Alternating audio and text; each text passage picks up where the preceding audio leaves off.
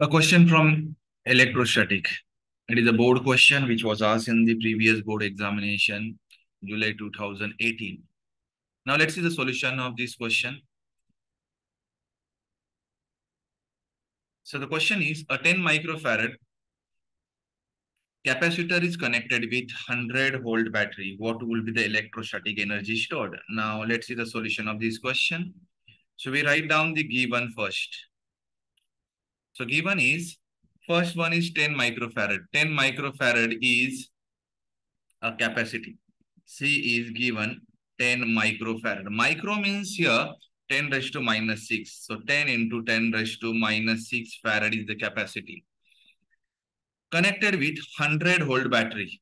So battery is 100 volt. V is equal to 100 volt. What will be the electrostatic energy stored?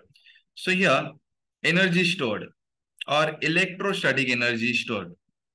Electrostatic energy stored is given by formula half CV square.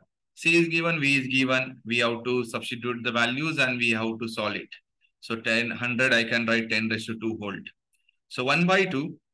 So it's a C, which is 10 into 10 raised to minus 6 and V square. So V is 10 raised to 2 and it's square. So here 10 by 2 is 5. 5 into this 10 raised to minus 6 and here 10 raised to 2 square is 10 raised to 4.